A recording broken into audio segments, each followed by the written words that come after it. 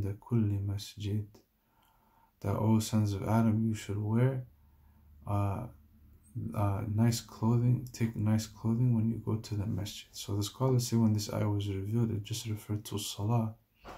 But now that we have places established for salah, is recommended to wear to the masjid. Another fa'idah the author brings is for ulama, those people of knowledge, should wear special clothing so that the people know who to go to ask for knowledge. So he mentions an example from the great scholar Mujtahid Al-Izz ibn Abdus-Salam rahimahullah, that when he was in ihram once, that he saw some people making a mistake in their tawaf.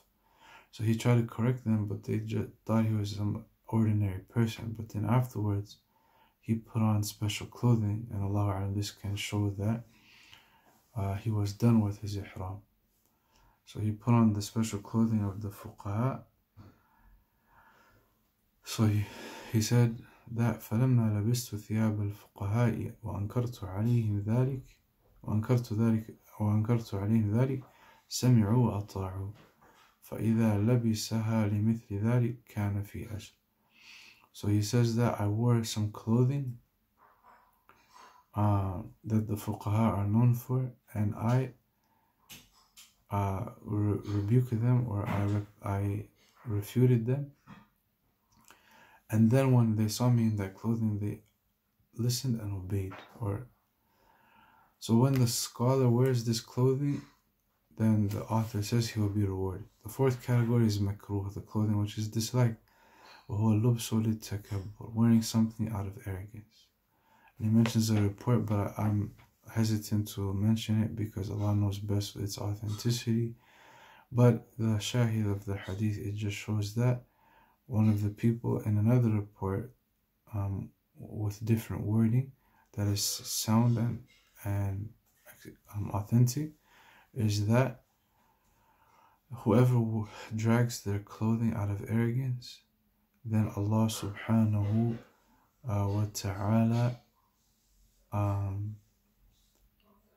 will not look at them on the day of judgment. They will not be able to smell the fragrance of Jannah, and it is smelled from a distance of 1,000 years.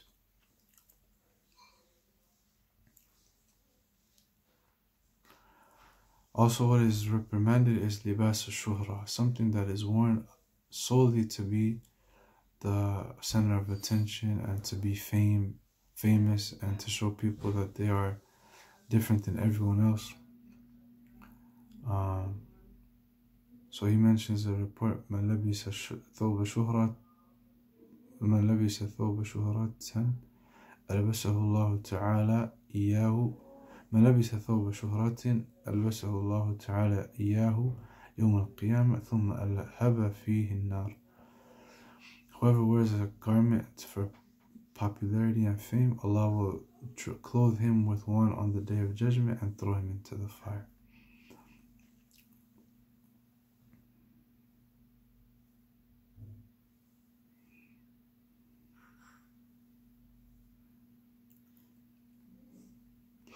And then also another one who may wear simple clothing to show people that they are pious, when in reality that is not their state. And he mentions a report from Hassan ibn Ali radiallahu anhu, that a man, Farqad ibn Yaqub al-Subhi, he was wearing a clothing that was very, what's the correct word? Thawb al-Khashin is like it has basically torn apart. So Hassan radiallahu anhu came to him and he said, "O Farqad, this is not clothing of piety. Piety is that which is solidified in the heart and is proven through action." Also, what is recommended, the author goes back and saying, is recommended to wear white clothing, because the Prophet ﷺ said, إن خير ثيابكم البياض فألبسوا فيها أحياكم وكفنوا فيها موتاكم وفإنها من خير ثيابكم ألبسوا من ثيابكم البياض. Wear from your clothing that which is white in color, فإنها من خير ثيابكم, because it is from the best of your clothing. وَكَفِّنُوا فِيهَا مَوْتَاكُمْ, and shroud your dead with it. As for that which is prohibited is for men to wear gold or silk. And the report of Abdullah ibn Umar and Abu Hurairah رضي الله عنهما ورضي الله عنهم قال رسول الله صلى الله عليه وسلم لا تلبسوا الحرير فإنه من لبسه في الدنيا لم يلبسه في الآخرة. That for men should not wear silk, because whoever wears it in this world will not wear it in the hereafter. And whoever drinks from the vessels of gold and silver in this world, then they will not drink from it in the hereafter. يطاف عليهم بصحاف من ذهب وأكواب, as the utensils of Jannah will be from gold. So it is a reward for the believers in the hereafter. And in this dunya we are supposed to work towards the hereafter and not fulfill all of our desires.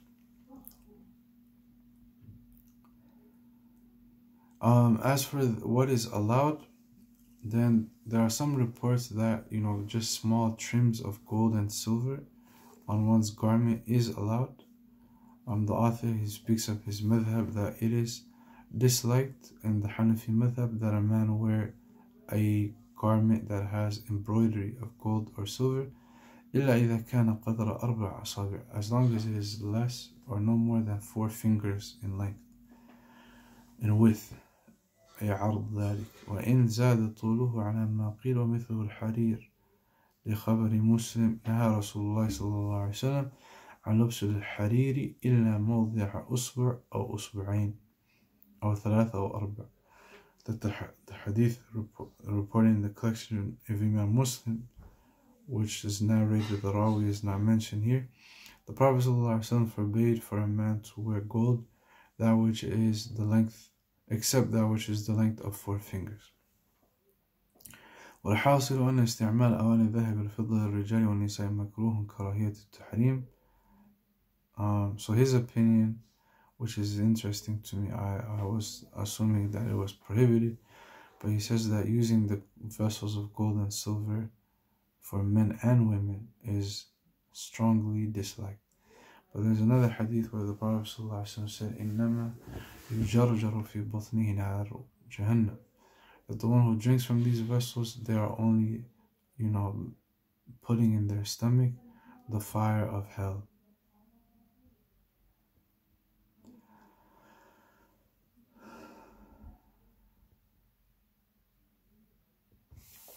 So, he also says, which I didn't know in the madhab, that it is disliked for men and women to wear gold and silver. It was disliked for men to wear silk, but it is halal for women. Everyone agrees that it's halal for women, but there's a hadith of the Prophet ﷺ that he held a piece of gold and a piece of silk in his hand, and he showed it to his companions, and he said that these are prohibited for the men of my ummah, but permissible for the women of my ummah.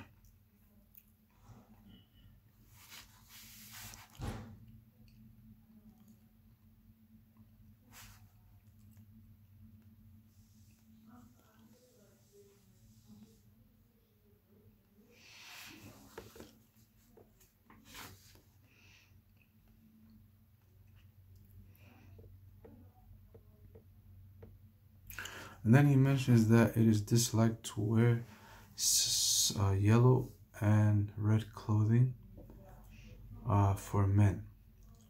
And there's a hadith where a chapter of Imam Nawawi brings in Riyadh al-Salihin that is permissible, because although the Prophet ﷺ mentioned in words that it is the clothing of the disbelievers, that later in his life he wore those colors.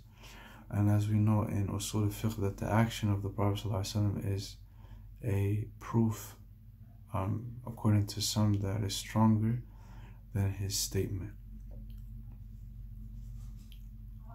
So he says, وَلَا بَأْسَ بِسَائِرِ الْأَنْوَانِ. All other colors are lawful, but he says, وَكُرِهَ لَبْسُ الْمُعَصْفَرِ وَالْمُزَعْفَرِ الْأَحْمَرُ وَالْأَصْفَرِ. That the yellow and red are disliked, لِلرِّجَالِ فَقَط, for men only. وَلَا بَأْسَ بِسَائِرِ الْأَلْوَانِ. But there is no restriction on all other colors. وبقي في هذه الأبحاث تفصيلات وتعريفات واختلافات لا يسعها المجلس. There's a lot more discussion that could be made in this, but he says that it would take up too much time to cover all in detail. So, as for the hadith related to gold and silver for men and women,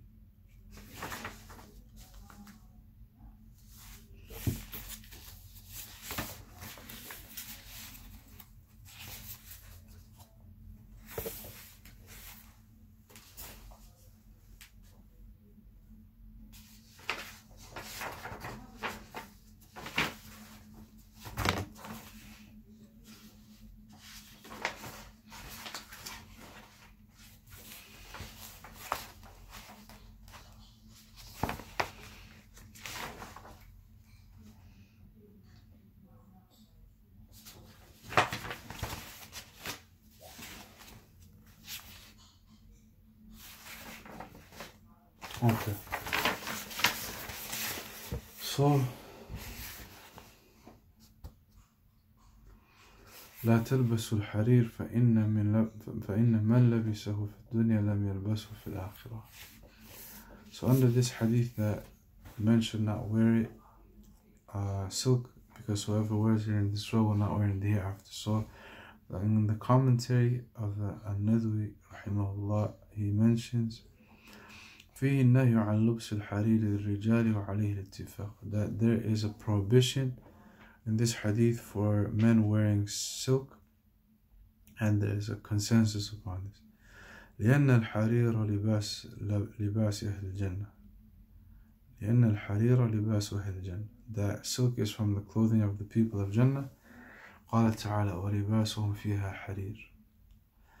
فمن لبسه في الدنيا حرمه في الآخرة. Whoever wears silk in this world, he will be deprived of it in the hereafter. لأنه تعجل نعمة, because he has hastened to get the bounty of Jannah in this world. فجوز بالحرمان, so then he was prohibited from that. جزاء وفاقا, that a recompense that is similar to his action. والحرير يحرم على الرجال ويحل للنساء, and silk is prohibited for men but permissible for women. ومثله الذهب, similar is gold. لأن زينة الرجال خلقه وأدبه ورجوليته, whereas the true adornment of a man is his character and his manners and his manhood or masculinity. وزينة المرأة بحليها وأنوثتها مع جميل أخلاقها, and a woman's adornment is her her decorations or jewelry and her femininity along with her character. أما في الآخرة فيشترك فيهما الرجال والنساء, but in the hereafter both men and women will be rewarded and recompensed with this. لأنها دار التشريف, because it is the abode of reward and honor. لا دار التكليف, it is not a place of actions and accountability. قال تعالى يطاف عليهم بصحاف من ذهب وأكواب وفيها ما تشتهيه الأنفس وتلذ الأعين وأنتم فيها خالدون. That Allah says the people of Jannah, they will be served, that there will be crowds of servants around them with plates from gold and cups, and in it is whatever the soul desires and the pleases of the eye, and they will be told you will abide therein forever.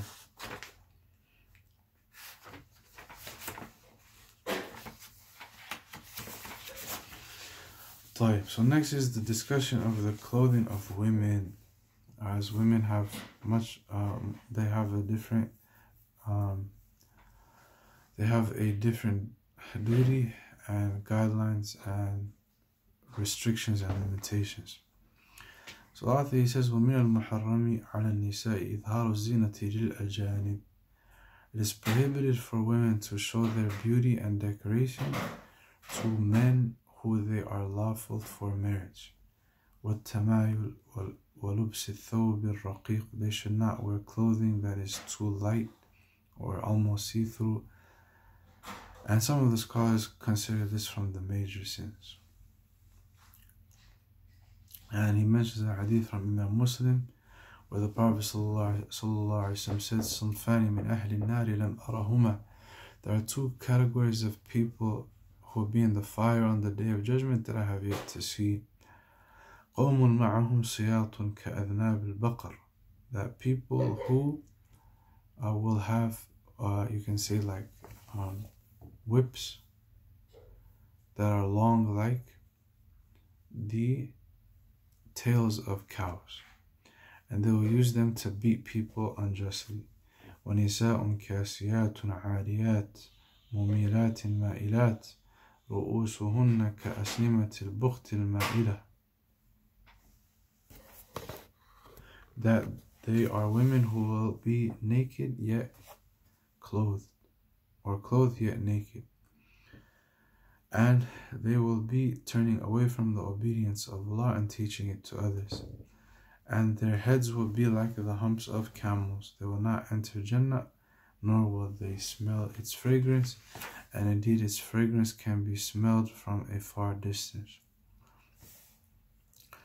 So anyway,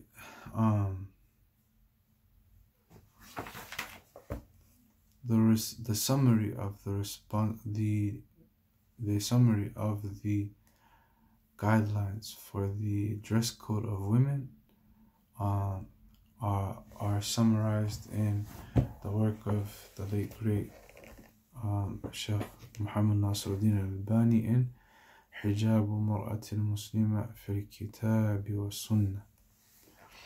So he says there are 8 categories that can be synthesized, not 8 categories, but 8 characteristics that can be extracted from all of the nusus al-warida, the revealed texts regarding the Quran and the Sunnah.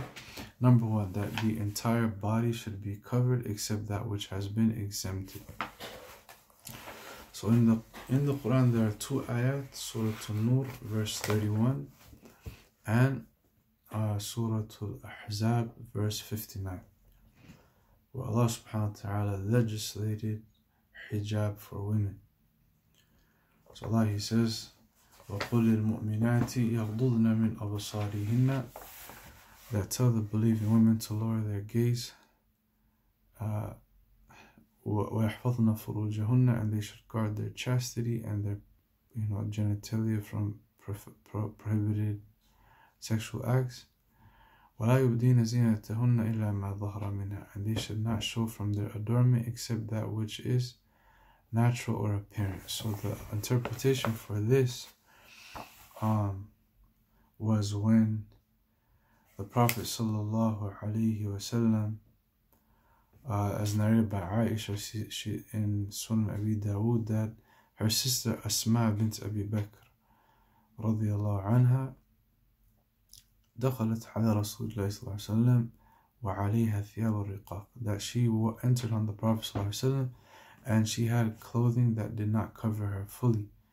فأعرض عنها رسول الله صلى الله عليه وسلم, so the Prophet turned away from Asma and he said, يا أسماء إن المرأة إذا بلغت المحيض لم يصلح أن يرى منها إلا هذا وهذا, وأشار إلى وجهه وكفيه. That he told her that, oh Asma, when a woman has reached puberty, or she has begun her menstrual bleeding, or after her first menstrual period, cycle and period, it is not correct for anything to be seen from her body except, and he pointed to his face and his hand. So this is the difference that Abdullah bin Mas'ud and even Abdullah bin Abbas took from the ayah. What is it that is natural and manifest from the body of the human being, of the woman, to be seen? That Ibn Mas'ud said that the face and the hands, and I believe Ibn Abbas held the opinion of just the hands.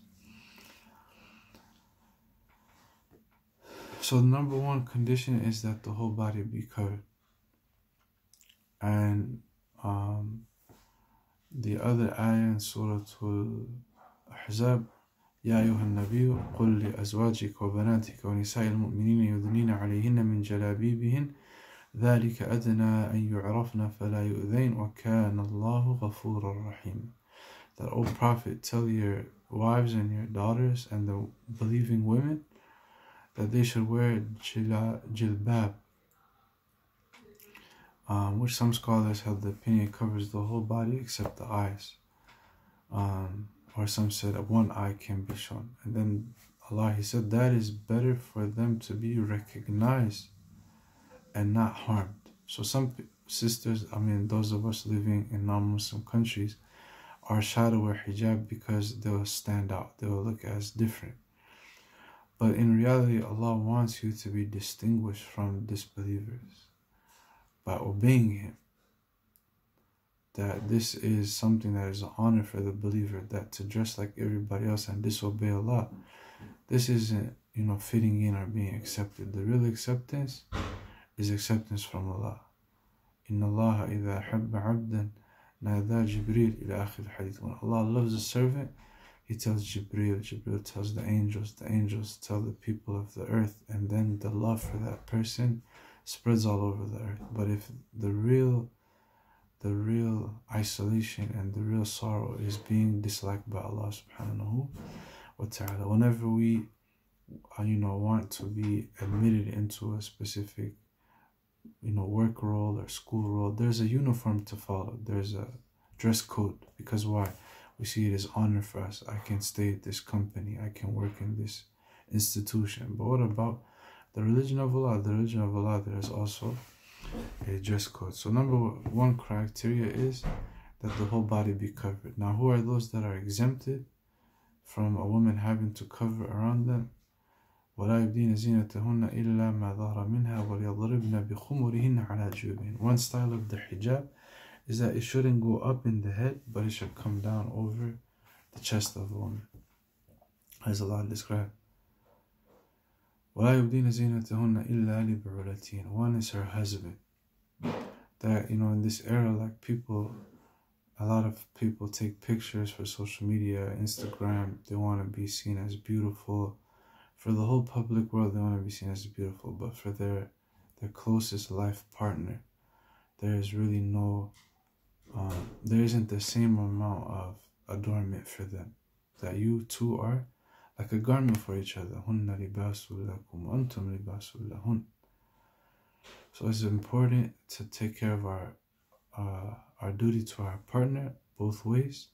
Even, Abdullah bin Abbas radiallahu anhuma, he was seen one night, after Isha in the masjid, and there was no other companion that he would meet for the rest of the night. And he was seen, grooming himself with his beard and his hair, and he was about to leave. And his companions asked him, "Why are you doing this?" He said that, I'm going to my wife, and just as I want her to look good for me, I want to look good for her. So it is both ways. But men are visually stimulated, and if, all the temptation that they see outside in the middle of the day, if they have no woman or, partner at home who is caring for her appearance for him, then don't help the shaitan over your husband. So the first category is the husband. A woman does not have to cover in front of him. أو آبائهن, or for her fathers. أو آباء بعولتهن, or her father-in-law. أو أبنائهن, or her son. أو أبناء بعولتهن, or her stepsons. أو إخوانهن, or for her brothers.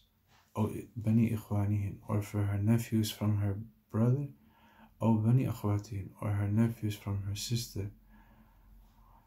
أو نسائهن, or other women, أو نسائهن أو أبناء أخواتهن أو بني أخواتهن أو نسائهن أو ما ملكت أيمانهن, or for what her right hand possesses, أو التابعين غير أولي الإربة من الرجال, or for very old men who do not have any sexual desire, أو الطفل الذي لم يظهر على عورات النساء, or a young child who has not really distinguished from the rules of a woman's sexuality and things of that nature. ولا يضربن بأرجلهن ليعلم ما يخفين من زينتهن. And then Allah not just saying how she should cover, but He also told her how to walk. He said she should not walk in a way that will reveal her adornment. This is just walking in general, but imagine now with high heels. The one high heels is a harm to the woman herself, but what it does, it brings unwanted attention to her. ولا يضربن بأرجلهن ليعلم ما يخفين من زينتهن وتوبوا إلى الله جميعا أيها المؤمنون لعلكم تفلحون. And repent to Allah, O you believers, so that you all may be successful. So it's an interesting fa'idah in both the two ayat in the Quran that deal with hijab, or the main two. Allah talks about the concept of tawbah and His forgiveness and mercy. In this ayah, He told the believers to all make tawbah. In the ayah of Surah Ahzab, Allah He said, وَكَانَ اللَّهُ غَفُورًا رَحِيمًا. Allah is ever forgiving, ever merciful. Number two is that the dress of a woman, Muslim woman, should not be an adornment in itself. That it's clothing for necessity, but when it comes to being in presence of men who are allowed for her to marry, it should not be something that is an adornment in itself. So there's one clothing that has the aspect of being beautiful, and then there's one that is nothing but a costume. Number three is that it should not be see-through. It should cover the body thoroughly. Number four, it should not be too tight. But loose. It should be very loose and not tight and show the shape of the body.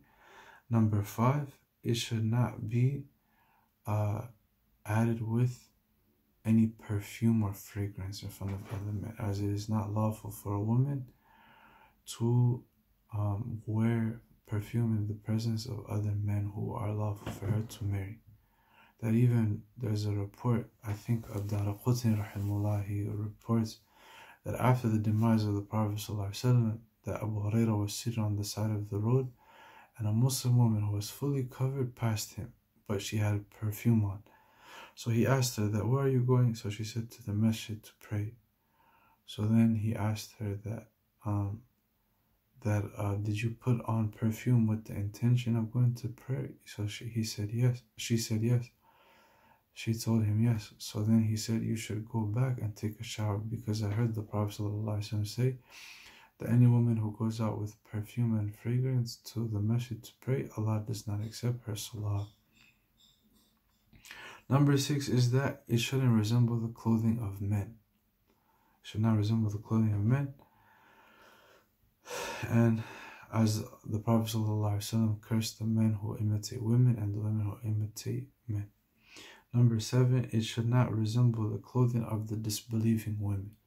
And for this, and Allah knows best, if there is a garment that is exclusive to non-Muslim women of a specific religion, then a believer should never wear those clothing. And number eight is it shouldn't be the clothing of libas al-shuhra, those which take popularity and fame. Okay.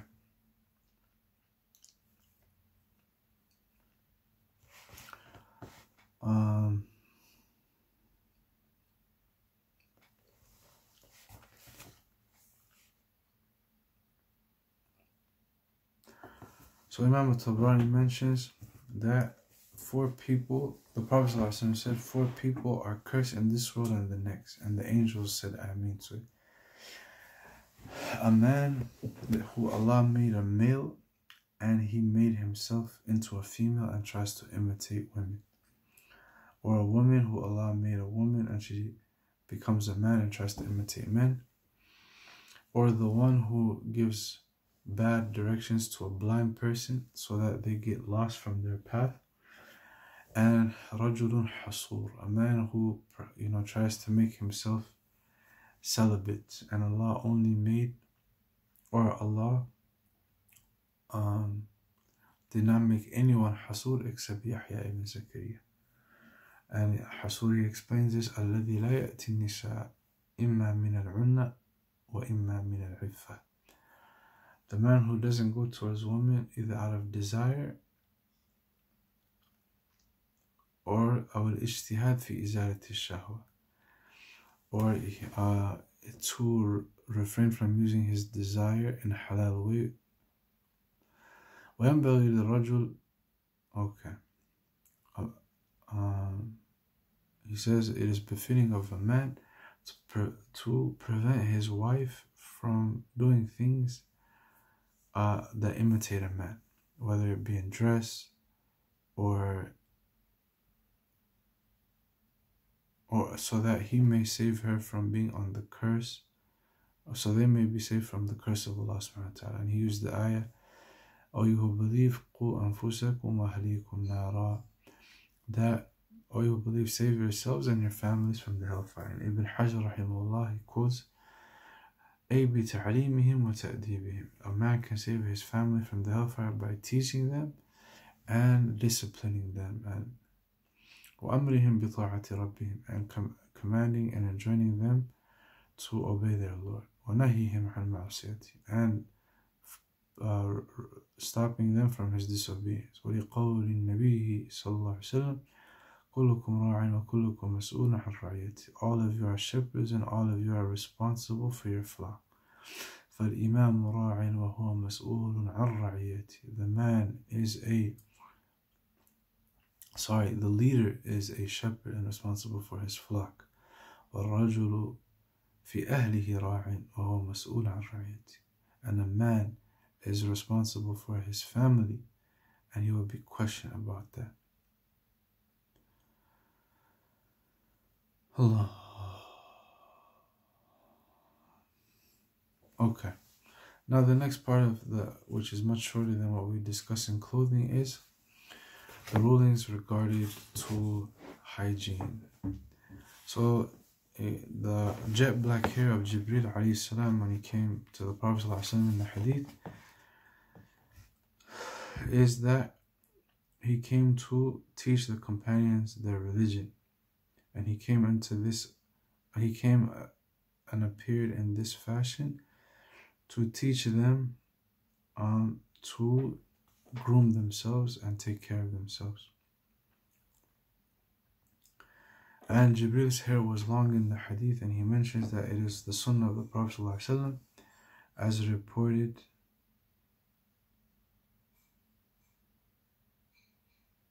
the Prophet ﷺ would keep his hair either from up to his shoulder, earlobe length, or his shoulder blade. And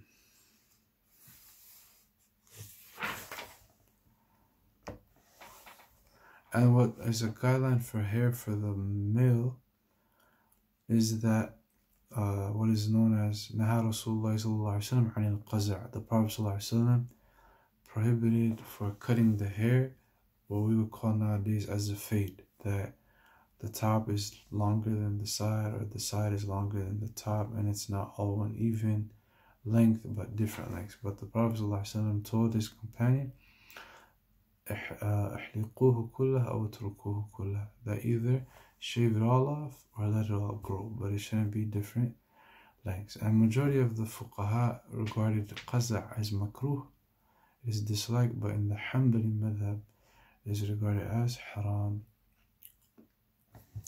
As for the Sunan al-Fitrah, that this narration he reports, he says khamsun min al-Fitrah, but in the other report of Abu Dawud, ashr min al-Fitrah, that there are 10 parts that every prophet he did. It was part of the natural disposition of the human being to have hygiene.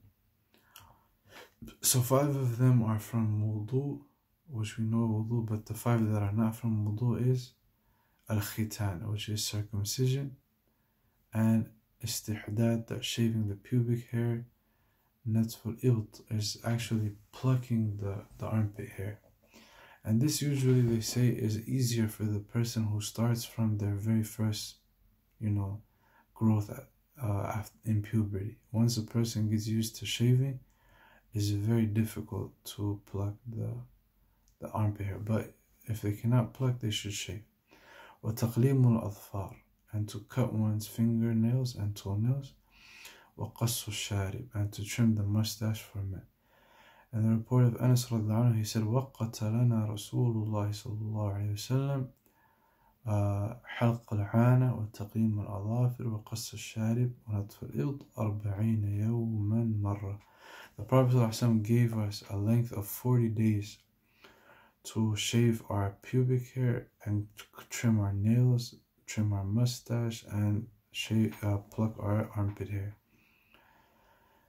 And it is also disliked for a believing Muslim to pluck their gray hairs. As the Prophet said, لا تنتف الشيب ما من مسلم يشيب شيبة في الإسلام إلا كان له نور يوم القيامة. That no believer gets gray hair. The Prophet said, do not, pluck your gray hair or dye it into a black color, because there is no Muslim that gets old in Islam until they get gray hair, except that gray hair will be nur on the Day of Judgment. وَكَذَلِكَ نَهَى عَنِ الْخِضَّابِ بِالسَّوَادِ. The Prophet ﷺ prohibited us from dyeing our hair black for men. وَأَمَرَ بِهِ فِي غَيْرِ السَّوَادِ, but he encouraged it for other colors besides black. Allahumma salli ala Muhammad wa ala Muhammad. The last prohibition is for a woman to get fake hair extensions or using the hair of others. As the Prophet ﷺ cursed such in the Hadith, لَعَنَ عليه الصلاة والسلام الواصلة والمستوصلة والواشمة والمستوشمة والمتنمصة والمتفلجة للحسن المغيرة خلق الله. That the one who gets tattoos and gives tattoos and gets hair extensions or plucks her eyebrows, or the one who does it, who gets it done, and the one who does it, because all of this changes the natural creation of Allah. The best beauty is the way Allah created us. كُلُّ خَلْقِ اللَّهِ حَسَنٌ. This concludes our session. May Allah subhanahu wa ta'ala accept from us. Subhanakallah. Oh, I wanted to mention the ahadith of the ad'iyah of wearing clothing. So Imam Nawawi rahimahullah, he mentions in al-adhkar that باب ما يقول إذا لبس ثوبا جديدا أو نعلا وما أشبهه. What should a person say when they get new clothes or shoes and similar things to it? It is recommended for them to say, Allahumma laka alhamd, anta kasawtani. Allah, praises to you, you gave me to wear this. As'aluka khayrahu wa khayra ma suni'a. I ask you the good of it and the good it has been made for. A'udhu bika min sharrihi wa sharri ma suni'a. I seek refuge in you from what it was made, and from its evil and the evil it was made for. Another hadith, the Prophet ﷺ said, من لبس ثوبا جديدا فقال الحمد لله الذي كساني ما أواري به عورتي وتجمل به في حياتي. Whoever, when they get a new clothing, say, all praises to Allah, the one who clothed me with this, that may cover my private parts, and I may adorn myself with it. ثم عمد إلى الثوب الذي أخلق فتصدق به. Then he gave his old garment that he had as charity.